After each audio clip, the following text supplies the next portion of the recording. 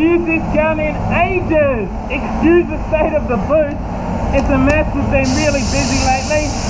We're 2 painters down, and this shop usually has 4, so it's just 2 of us in here.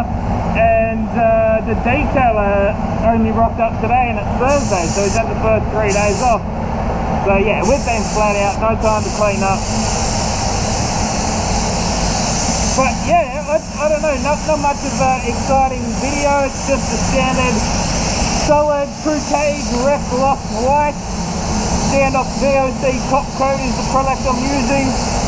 But I haven't used my FLG5 or SGK, WBS SGK, otherwise known as, for colour or clear or anything other than primer for ages. Like, I stopped using it because when I moved to Thailand I sold some of my guns that I didn't think I would need, and yeah, just sort of moved on.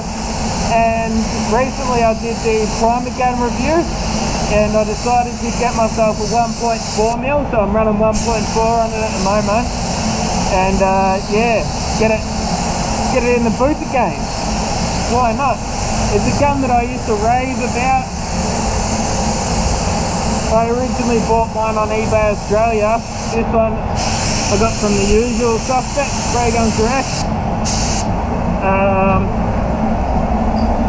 But yeah, I'm excited to use it again, so I thought I'd make a quick video of it and see how it holds up to today's standards. I used to run mine at really low pressures from memory, because I think part of that was like the booth that I was in, it just had poor airflow, so I found the lower pressure works better.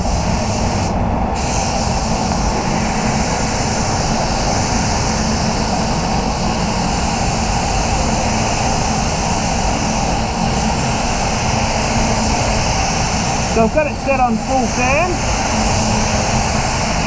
The first thing I did notice that it doesn't seem to have quite as big of a fan as some of the other guns I use of late.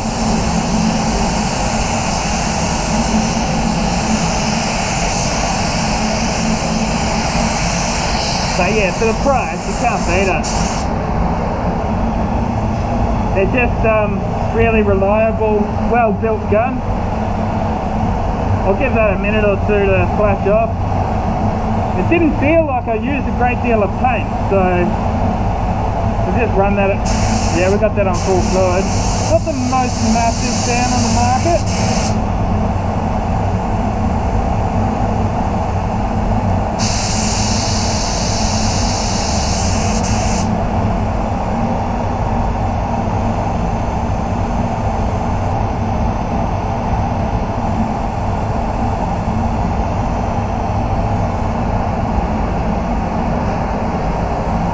So yeah, if you got yourself an FLG5 or an SGK, let us know in the comments, let us know what you think of it, if you bought one on my recommendation.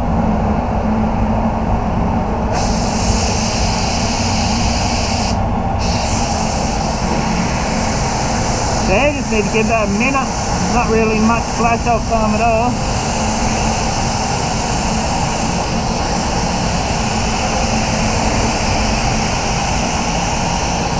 I might even use this for clear on my next job. Why not? When I had my own shop, I was using this for direct gloss and face coats and all that stuff.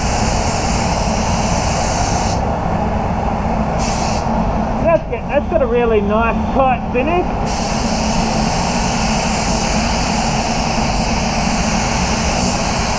Nothing wrong with that at all. It just feels like it's very efficient. Like, I don't see a great deal of overspray. I've been using the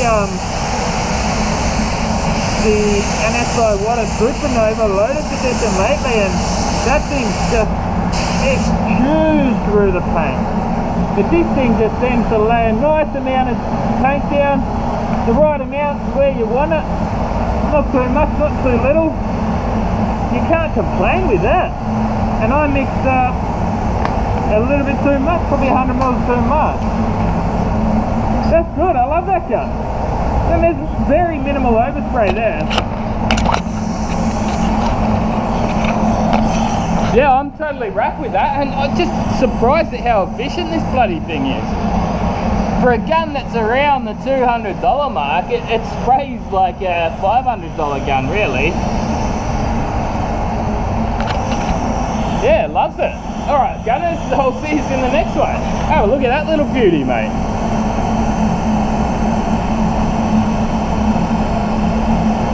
FLG5. What a little beast. Have a look at the job once more. You can't really fault the finish of that. You don't need 500, you don't need $1,000 spray guns to get nice finishes, and there's proof.